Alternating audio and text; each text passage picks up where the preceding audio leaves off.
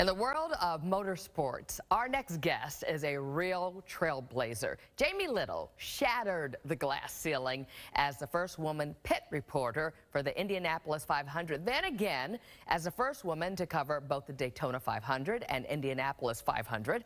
She was also the first woman to cover Supercross and motocross.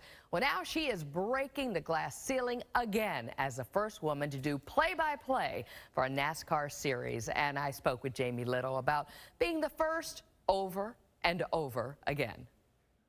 I have been very lucky to be in the right situation at the right time, that I was given that opportunity, because it doesn't mean that I'm the only woman that could do it. It was just maybe I was the one that was willing to push. I was the one that was willing to ask for that opportunity. And I was in the right place at the right time that somebody said, yes, let's give her a shot. We've never been down this road before.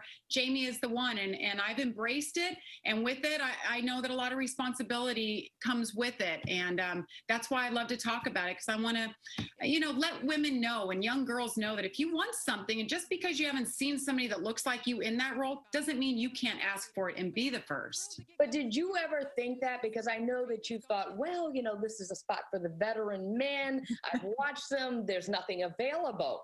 So somewhere, once upon a time, you did think that. Absolutely. When you look at your position, like as a pit reporter, okay, so what's the next step? The next step is being play-by-play, being the lead voice on a broadcast.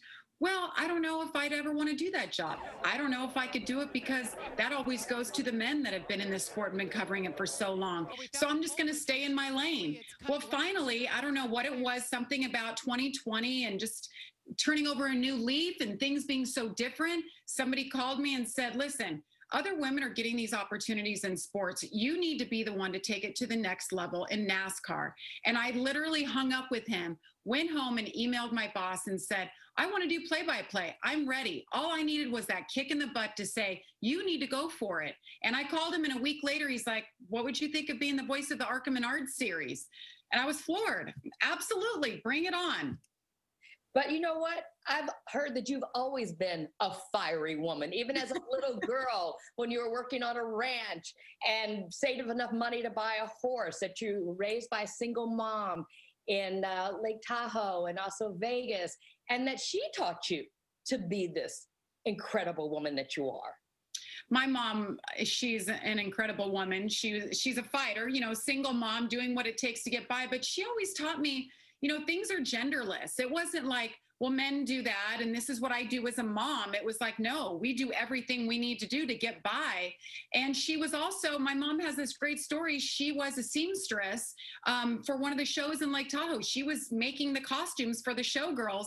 And literally, when I was like 4 years old, they came to her and said, we really want to see what you have. If you have potential, we want to have you in the show. My mom literally learned to become a dancer and was the lead in a show in Lake Tahoe. So those were the things that I looked at like, well, nothing stopped her. Why can't I do this too? So she was a perfect example for me why I'm here. So where did the love come and the passion for motocross? Yeah, it's funny because I was an only child, and I was just kind of a tomboy. I was just, I don't know, just from birth, I've always been a tomboy and into the things that the boys like to do. And when you're raised in Lake Tahoe, you live outside, whether it's riding horses or you're hanging out with your buddies that have a dirt bike or a four-wheeler. And I just love that stuff. And it didn't leave when I became a teenager. Sure, I found boys and all those things that girls do, but I never lost that passion for racing. And when I was 18 and I realized, okay, what am I doing here? Am I going to college? What's my focus? Something told me, you need to be the one bringing these stories of these riders to the screen. Why not? There's men doing it. You love it so much. And God knows there's got to be a lot of women that love it as well. And literally, I found my career through my passion in racing. I have watched you handle Harrison Burton and Noah Gragson and Daniel Hemrick and their altercations. I did victory lane. I've got a driver with tears in his eyes, so excited that he just won the race. And I look over and there's something going down. And you could tell when there's a NASCAR fight, like all the teams get involved. So I go running. There's just something about that adrenaline rush that I want to hear from both sides. What's going on? What are you guys thinking? And I get in the middle of it. So I've been in the middle of many fights in NASCAR. Racing is so emotional. And as a reporter, you can't help but feel those emotions too, whether it's interviewing somebody that wins or somebody that got in a fight or somebody that just wrecked. We're seeing more and more diversity within NASCAR, maybe not where it should be, but it's coming along, both with women and minorities.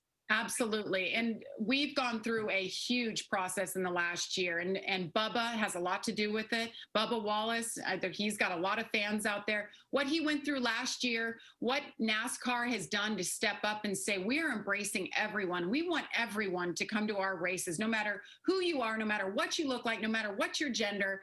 And, you know, they banned the Confederate flag. I think that was the first and foremost thing that had to happen in this sport. They did it, and it's been the best thing. I mean, we've got Michael Jordan and Pitbull as team owners. We have such a diverse fan base out there. When you look in the stands now, I mean, the families that you see that you never saw in NASCAR necessarily before, and more women. So we're in a really good place, and it is all about inclusion. It's a great sport to be part of. It's a great sport to root for and to relate to your driver. We're just in a really good place now. It's the first time that you did it back in February. Were you nervous? Did you have the butterflies, or was the adrenaline just going?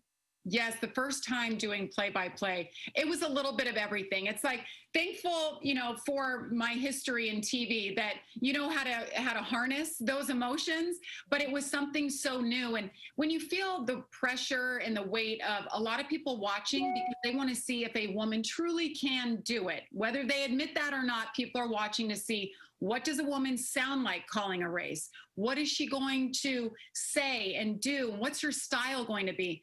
I just wanted to knock it out of the park because I'm knocking that glass ceiling out, and I want opportunity for women coming up, and I want producers and, you know, executives to see that women are capable. So if she's the right person for the job, put her in. Congratulations. So much pride, what you're doing for so many people. I say yay for you, and thank you. It's been a real pleasure, Jamie.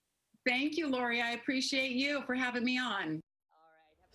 Dynamite. Anyway, you can catch Jamie this weekend as pit reporter for Toyota Owners 400 at Richmond Speedway, Sunday, right here on Fox 5. Then you can watch her doing her play-by-play next Saturday from Talladega Super Speedway on Fox Sports 1. She looks like Sandra Bullock. She even wears her With the hair, like right? Yeah, I thought it was full like of Sandra. energy. I'm like, who is she? And well respected. She earned that spot.